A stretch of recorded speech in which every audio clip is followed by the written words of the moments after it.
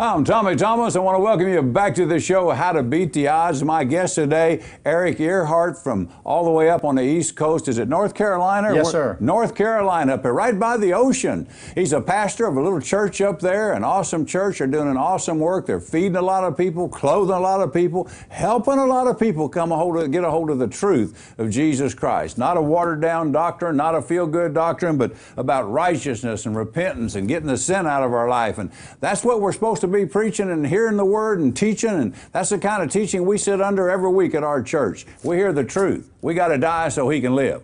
We die, he lives. Powerful. Well, he was sharing his testimony with us earlier today. We met him. My wife was going down the street one day about a year and a half ago. There was a billboard. Nothing's too hard for God. Amen. .org. She looked up at the billboard, saw that, said, well, you don't see billboards like that very often. Came home, told me about it. We went and we opened it up. And on the website, guess what? There was Eric's testimony and 8 or 10 other people's testimonies dealing with different things. He'd been in prison and God's grace. He called him in the midst of prison, drug dealer, all that kind of stuff. But God's a miracle working God. He loves every one of us, and it's because He first loved us that any one of us come into the kingdom of God.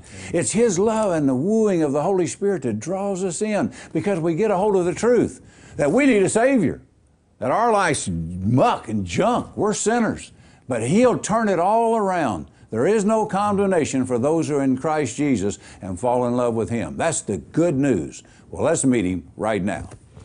Hey, brother, welcome to the show. Thank you for having me, Tommy. What part of North Carolina up there? Gatesville, North Carolina, 280-member town. 280 members? Yes, sir. How long you had your church there? We started the church October 27, 2002, so we're celebrating 7 years this year. 7 years. Amen. And you said there's a lot of churches in that area. There's about 72 churches in Gates County, a county of about 10,000 people. That's a lot of churches. A lot of churches and a lot of cornfields, and it's a very rural community. But what I like is you have every color and creed in your church, don't you? Oh, the Lord's blessed us. In fact, it's the first church in 300-year history of that county to be a fully integrated multiracial church. And God is bringing in the rich and the poor, the young and the old, black and white, Hispanic, it doesn't matter. God is just touching them and bringing them in.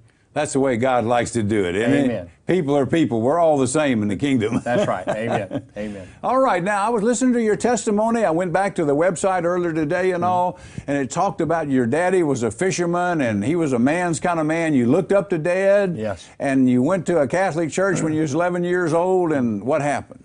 Well, my father took me down. He had a policy. He didn't attend church himself, but he had a policy that at 11 years of age, we'd go down to be confirmed. And we got to decide after that whether we ever wanted to go to church again or not. And so he took me down, and sure enough, I went in to see the priest at the church for my confirmation. We were doing the interview, and he asked me, he said, Eric, what do you want to be when you grow up? And I said, well, I'm going to be like you. I'm going to have a church one day. And he said, oh, well, let me tell you what that entails. And he began to talk to me about a vow of poverty and a vow of celibacy. And as an 11-year-old, I knew what poverty was. I was living in it, but I didn't know what celibacy was. So I asked him, I said, what is celibacy? And the way he described it at the time, he said, it means you're not going to be able to be like your father. You're not going to be able to have a family. You're not going to be able to have children. And for an 11-year-old who worshiped his dad, that just struck me wrong. So I ended the interview. I walked out. My dad had an old 57 Ford pickup. Got in, slammed the door, and my dad just said, boy, what'd you decide? And I said, I never want to go to church again, Dad. And he said, okay, let's go. And he started up the truck, and we drove off. Wow. So what happened to your life after that? Church wasn't a part of it. Church wasn't a part of it. But very shortly after that, drugs began. I began to run marijuana for the little local drug dealer in our neighborhood.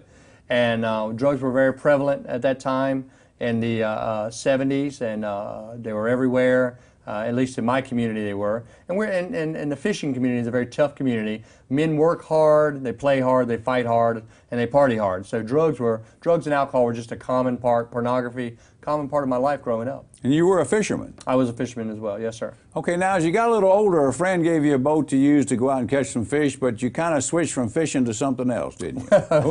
we made a big switch. We were running a 38-foot Buddy Davis, an offshore fishing vessel, catching tuna. And we were selling it. We had a refrigerated truck. We were selling seafood right to the restaurants. And I had made an acquaintance, and he was a drug dealer. And when things began to go bad for the business, he offered me to traffic some drugs down from New York for him. And I got to say that at first I thought, no, I'm better than that. I'm you know, a little bit of self-righteousness rose up. You did drugs, but as far as traffic, and that's another thing. Yeah, it's one thing to party, but it's another Yeah. thing. And but I gave in. And when I did, I crossed the line. I've got to tell you, I crossed the line that darkness entered my soul in a way that it had never done. Of course, we're born in sin. Right. And we are sinners, Right. and we need Jesus Christ. But there's a line you can cross sometimes where you open yourself up to the demonic. Big time, That's, big time. just Yeah. bigger than what you know. Yeah. Yeah. But you had a little bit of a conscience. I mean, you were kind of particular about some things you did. Sure. Well, you know, God tells us in Romans 1 that every man's been born with a conscience, and that there is no such thing as an atheist. God said we all know that He's God. We just choose not to worship Him as God. And so my conscience bothered me. It was one thing to defend yourself. It was another thing to have to go out and harm people just because of the nature of the business of the drug game. And it did bother me. And I'd have to come home and I would drink and smoke myself to sleep pretty much every night. You also had a confrontation with somebody because they owed you some money and they weren't going to pay you. What happened? Well, sure, in the drug game, you got to have a reputation. Yeah. You know, we believe God because His Word is true. And so when I wake up tomorrow, the Word of God doesn't change. And when I wake up the next day, it doesn't change. And so in the world, we value someone whose word is their bond, we said, in the drug game. And so when someone owed you money and they wouldn't pay and you threatened them, you had to back it up. If not, then your word meant nothing and people would just, they would not pay you and they would take. So I threatened this man and I had to go back it up, and I ended up harming him.